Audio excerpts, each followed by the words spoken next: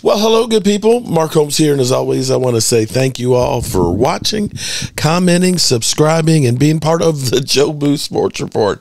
Without you guys, as well as you ladies, you know that this literally does not work. Hope everybody's having a great day.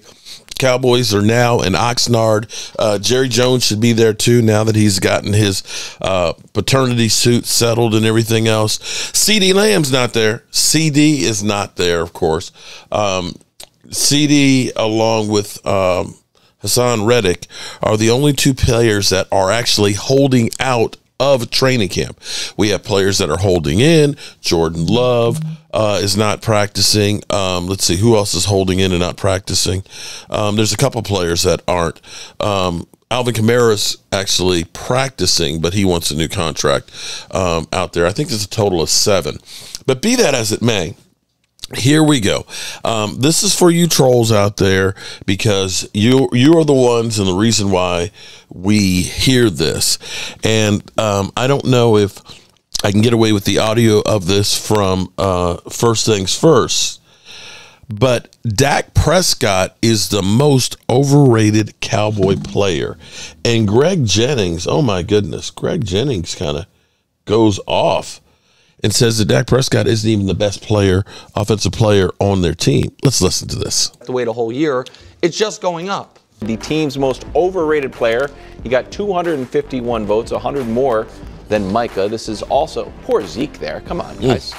Well, what? Not overrated. Well, by you, he clearly is. He had a good year for the Patriots. No, there you go. That's So, why your commentary is They Deron, got about 500 people. Might be a little overrated. Okay. Those pick sixes probably not going to duplicate. I know, but he was hunting. Okay. Go ahead. Do you agree Dak Most is overrated? Go ahead, Greg. Sorry. Dak is definitely overrated as it pertains to Dallas Cowboys, for sure. If we just look at from the offense, he's not the best offensive player on his own team. That's CD Lamb. CD Lamb's not on there. But I think when you look at things like this, the Cowboy fan base. Hold on. Let me stop there for a second. I'm old enough to remember when they said that Dak over Dak that Dak wasn't when it was Zeke. Y'all remember that? That Zeke was the most valuable guy on the offense. But go on. It's like their executive officers are. It seems like if you don't have a quarterback that you're saying he is our guy and he is up for a contract extension and you don't extend him. Because even all this that we're talking about with CD, what's going to come up with Micah, it could be pretty much it could have been alleviated a little bit if you had one of them signed. Right. Primarily your quarterback, because that's typically who you sign first. But the fan base knows, like, look, we're done with Dak too, because he's one of the longest tenured Cowboys. So at the quarterback position, where have they struggled in the postseason? Right. At the quarterback position, the team has struggled, but primarily we look at the quarterback of carrying the most weight. Dak Prescott, he can have another outstanding regular season. Well, that's what's amazing about this conversation is that if you see in small print right above the question his numbers from last year. Wild's put on your readers and you'll see it, but it's 36 touchdowns, 9 picks. It seems unfair. I don't think it's unfair, but it is crazy how much a difference one single football game made. I'm going to have a count. I'll finish. Let you finish, but then I have a counter. Dak had, by any measure, the best season of his career. The only one that came close was his rookie year when he was a different type of player, but was highly successful and efficient, and was awful for 3 hours on I don't know if it's Saturday or Sunday, probably Sunday Cowboys game, Sunday afternoon, January, and now everyone's done with him seemingly. Now, I actually think when it comes to shows like this, national media, I think Dak is one of the only properly rated quarterbacks in the league. I don't think he's overrated. I don't think he's underrated. I think most people have him properly rated. Didn't you leave him at your top 15? He's obviously good.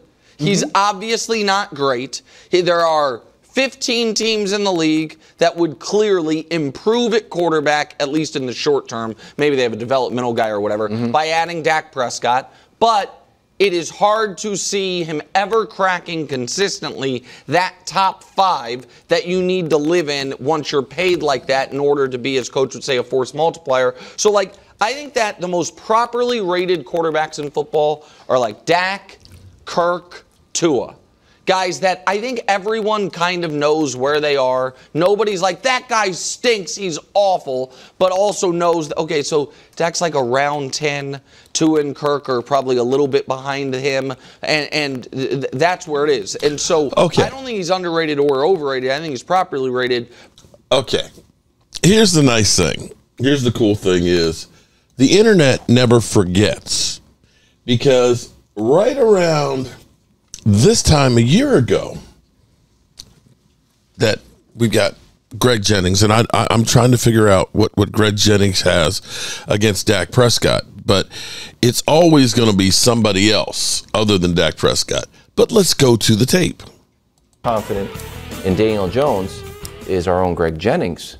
Greg, do you believe that Daniel Jones is a top 10 quarterback? Of course. No need to speculate. You're going to hear me say it again. Of course. And again. Of course. He is a top 10 quarterback. In the NFC? In the NFL. We're talking about the National Football League. The whole league. The entire league. Yeah. Daniel Jones, top 10 quarterback. Okay. I'm going to tell you why. Please do. Because we're looking. No, there were not 6 retirements. Oh, boy. There were not 6 retirements.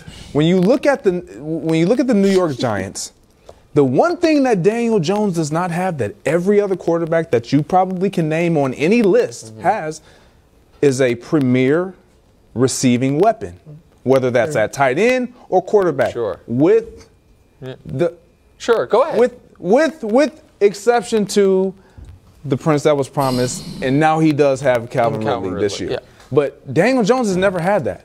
It's always been Saquon Barkley, leading receiver last year in receptions and targets. Who? Saquon Barkley. No other team has to deal with that. He's had 3 head coaches. He's had 3 offensive coordinators. Like, the revolving door in his building has been so constant.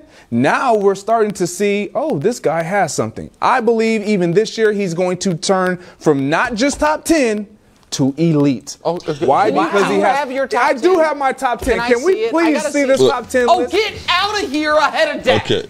You can't be. So he has Pat Mahomes, Joe Burrow, Jalen Hurts. Jalen Hurts ahead of Josh Allen, Justin Herbert, Aaron Rodgers, Lamar Jackson, Trevor Lawrence, then Daniel Jones, and then Dak Prescott. So, wow. Let's listen just for a bit more. Whoa, relax. Relax. Let me go through my list. Obviously, Patrick Mahomes in the league. Good start. This is crazy. Joe Burrow, Jalen Hurts, Josh Allen, Justin Herbert, Aaron Rodgers, Lamar Jackson, Trevor Lawrence. I know you don't like that because he's a little low.